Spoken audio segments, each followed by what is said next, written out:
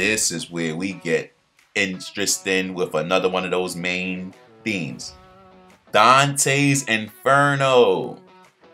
A lot of people, like I said earlier, they're not really fully aware of Dante's Inferno. Even though it's been put out there in different ways, a lot of different movies, cartoon shows highlighted it. And, you know, it's been talked about, but the book has been written, rewritten, and all over. It's pushed around in colleges, everywhere. We already know that it exists. But the concepts, a lot of people don't really actually read. So purgatory is what this is really all about. And it's basically the different stages and levels that you got to go through before you get into actual hell. So purgatory, Dante's Inferno, basically is written about this stage. It's between earth and hell. So it's different stages, and you're seeing different people who are trapped or like in between here. And they're all basically these demons. So keep this in mind.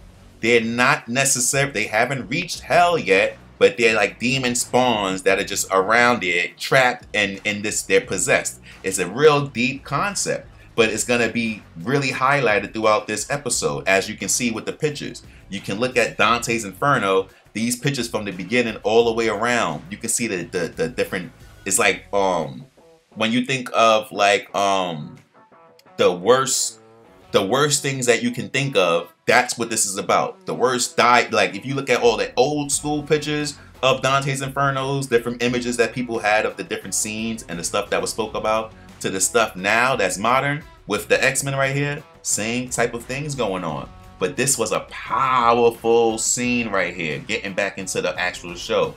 Right here, they having a major fight with the demons. Now, right from the beginning, they all falling and they jumping off. They you know, they going through their motions back and forth. The best things that happen is when Cyclops and Bishop, they used their powers together, and it was phenomenal how that whole thing happened. Long story short, like Bishop is first, he's shooting his guns, and he's like, all right, yo, Cyclops, hit me. So when he said that, like, okay, this is fire. He blasts his eye. Cyclops gives him a big blast of his eye blast, and as he blasts Bishop with the eye blast, he's blasting him. Bishop is just absorbing all of that energy, and once he finished, he maxed out.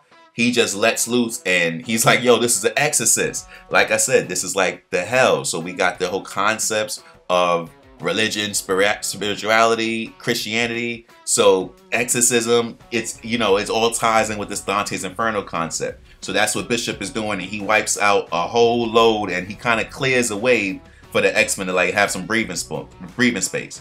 But as soon as he does this, that's when Clone Jean, they realize Clone Jean, because they're like, yo, everybody said that Mr. Sinister is involved with all this, but how can Mr. Sinister know all of our deepest, darkest secrets? How can he have this power and have this much control, and he's not even around?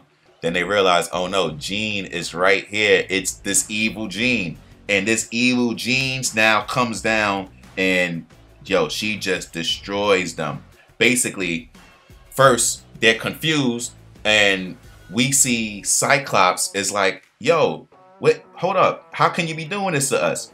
And right when she's about to blast them, let them know, listen, I'm the Goblin Queen. I'm here. That's my name. She's like the savior or the protector of, she's like the main, like I said, Dante's Inferno, the Purgatory. There's a bunch of demons. She's basically the queen leader of the goblin demons, Goblin Queen. So that's who this new Clone Jean is. Clone Jean from Mr. Sinister now transformed to Goblin Queen.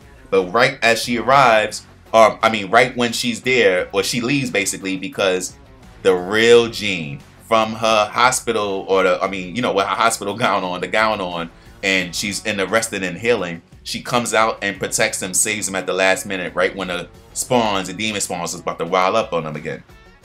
So Jean basically pushes her away, and Goblin Queen is like, listen, I knew you was gonna come save him, but I don't understand how Cyclops is still interested in you. Seems like the Clone Jean or Goblin Queen still loves Cyclops. There's something there. It's interesting right from the beginning. But basically, Goblin Queen is like, yo, I'm out of here. I'm going back to my real home with Sinister. And if y'all want me, come get me. Y'all know where I'm at. And she just leaves.